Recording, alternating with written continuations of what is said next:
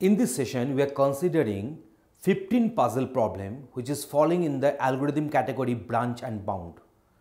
You know that in case of 15 puzzle problem, this is a problem where having 15 tiles are there and tiles are numbered from 1 to 15 and that is one empty spot.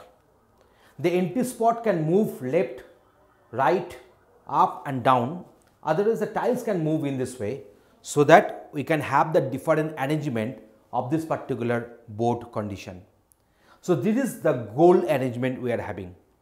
So what will happen from the very starting state or the starting arrangement, we are supposed to do the moves so that we can reach to the goal arrangement in a shortest path. Actually, it is a problem which is a permutation problem. That means here we can have 16 factorial permutations. We can have 16 factorial permutations, which is nothing but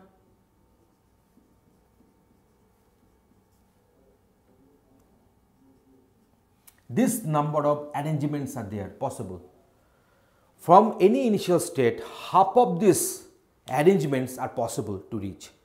If you consider the state space, that will be the huge, and as a result of that, just going for trying to reach to the goal node from any initial state or any initial board condition is a very difficult job for us. So we should have some heuristic, we should have some estimate with the help of which we can reach to the goal node very easily. Let us suppose it is our initial board position and here we can have up, down, right, left moves. Up move means the empty spot will be going in the up, so 3 will come down, rest tiles will have the same place. Down means the empty spot will go down, so 6 will go up and rest of the tiles will have the same placements. So now right means the empty spot will go to the right, so 5 will come here at this particular place, so it will be the board position, and similarly for the left. So in this way we can have say 4 children against this particular node. So this particular node can have 3 children because the empty spot can go down, it can go right or it can go left. But while forming its children, I should not consider empty spot is going down. So down move will not be here, because if you go for the down move, then this particular board condition will be repeating as one of the children. So as a result of that, when up move, using up move, I am getting this particular board condition, then this board position should not have the down move, and here also it should not have any up move board condition or board state. So similarly we will be drawing. But what about the thing is that the state space will be considering so huge, so many different board positions will be there, and to get the goal node will be a problem for us. So during this, to solve this particular problem, we should apply some heuristic so that we should not branch all the possible board arrangements. We should bound some of them.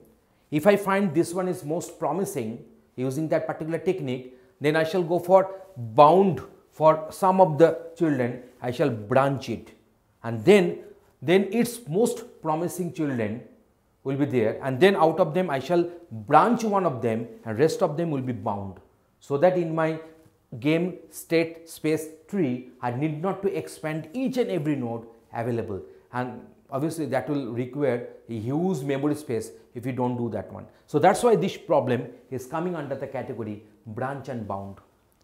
So I can suggest one such heuristic here. You see, this is my estimated cost. When I am writing something estimated, I am putting this cap there. So C cap x is the estimated mean cost to reach to the goal node, and fx means is the length of the path from the root to the node x. So that is the number of moves I required to come to this particular node x from the root, and G cap x is an estimate of length of a shortest path from x to a goal node in the subtree with root x. That means the number of estimated paths I require, taking this one as a root in its subtree. So that is my case. One possible choice of G cap x is G cap x is equal to number of non-blank tiles not in the gold position. So whatever we have discussed, I shall be using this one in our next video when I shall draw the state space tree for this particular board arrangement, for this particular 15 puzzle problem, and I shall find out the most promising child out of all possible children against a certain board condition, board arrangement, and from there I shall branch and I shall try to get my goal node as soon as possible with minimum number of moves. Please watch the next video where we are going to apply this branch and bound algorithm in our on this particular problem, that is a 15 puzzle problem. Thanks for watching this one.